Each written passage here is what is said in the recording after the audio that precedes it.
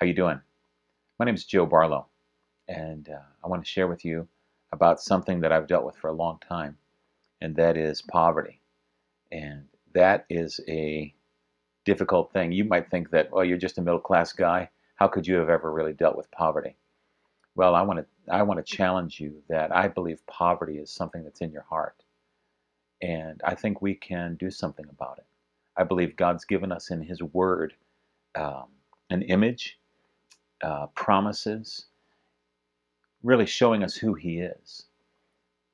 And I think if we were to take time together, you and I think we could delve into some things in the Word of God and share some things from the Scriptures and that the Spirit of God has done in my life and He'd like to do in your life to move you literally from poverty or lack over into provision and eventually His abundance. I've lived a long time thinking, will there be enough? Now, I'm the 10th of 14 children, so it would be easy to think, um, there's not going to be enough. We used to have a thing at our dinner table called Starvation Corner, because the food started at my dad and it went to the right. And if you were sitting to the left of my father, there may not be enough left for you. So literally, sometimes my mom would have to take that last plate and go scoop off of the other plates and bring it back, because there might not be enough. Well, that phrase, there might not be enough, seems to have gotten into my heart sometime early on, even to the point when we would have a chicken dinner. I loved my mom's baked chicken. She did it well. But after I ate mine, I would look at the person next to me and say, "You going to finish that?" And they thought they had finished it. But I could see there was plenty of meat left on those bones. So they would say, "Sure, you can have it." So I would take and clean off the rest of those bones for them. Then I would look at the other person on my other side. "You going to finish that?" And so I would clean their bones off as well. Why did I do this? Literally, it ended up, there were several meals when I had every bone, every chicken bone on the whole dinner table was on my plate. Everybody thought it was funny. Well, looking back on it now, it's lost its humor, because it is something about there might not be enough got into my heart. And I've lived my life battling that little message. There might not be enough. The Lord has done so many miracles in my life in the area of finance and provision. It's been amazing. But this is also the area that I have been personally contested in. And what I mean by that is I've been under more attack in the area of provision than I think I have in any other area. I believe that the Lord wants me to share with you some of the ways that I've overcome, some of the ways that from the Word of God, by taking His promises, He would love to move us all into this place of abundance, so that where we don't even have a thought of lack. I was praying about my bills one day, and I was wondering, it was a Tuesday, and I did not know how I was going to make it to Friday. I had no way of seeing how I was going to make it. And as I was praying, the Lord spoke to me and He said, "Son, I'm already in your future, and everything's fine here." When He spoke that, something changed in my heart. There's an image in all of our hearts. We either think that we are people of abundance or think we're people of lack. And I would love for us all to receive this new image in our hearts of who we really are.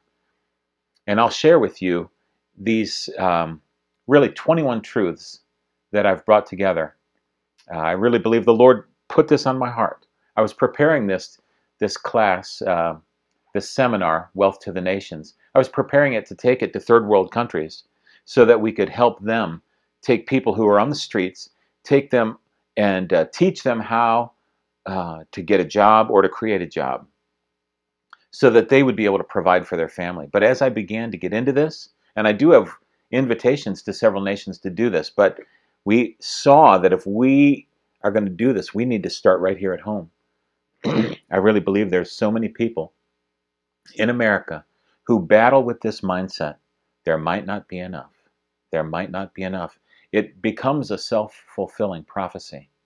I want to move us all from this place of lack to God's place of abundance.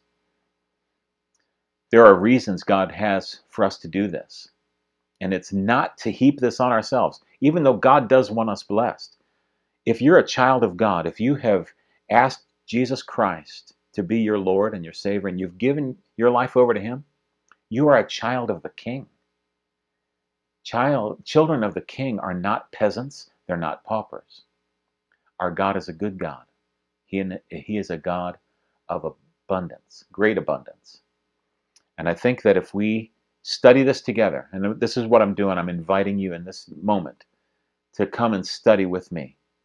Just all you have to do is turn on the computer, watch these videos, and listen, and we'll help you to change this image on the inside of you that has actually been leading you in to lack on a continual basis. But we can move from that. I know we can. God is a God of abundance. So join me with this seminar, this teaching series called Wealth to the Nations. I believe that as you will give your time to this, I really believe something on the inside of you is going to change. And that's really where the change needs to happen. Because our limitations as human beings, our limits are not out there somewhere. 90% of the time, if not more, the limitations we live by are in our hearts. One scripture I want to share with you is in Proverbs. It says, "Guard your heart with all diligence, for out of it flow the well springs of life." I love what my pastor says. He says, the word well springs there can also be translated boundaries. So what are the boundaries of our life? I woke up one day and I looked at the boundaries of my life. I said, Lord, I don't like where these boundaries are. I've been wanting for years for my music to get out, and my music was still nowhere. I was wanting to get my family out of always living paycheck to paycheck, yet we were still there. And the boundaries never were moving. I said, Lord, I want the boundaries of my heart changed. And do you know, that's one of those scary prayers that actually God delighted to answer. It was a painful process, but over the next year, God began to work in my heart. And I could feel the boundaries of my life being moved. Literally, I could feel it. And I saw it happen in my life. There's more work God has to do on me. But why don't we do it together? Join me. Watch these videos. Just take your time and allow God to minister to you. Let me pray for you now. Heavenly Father, I pray for my friend who's watching this video right now. Wherever they are in this world, Lord, I ask right now that your presence would be felt right in that room with them.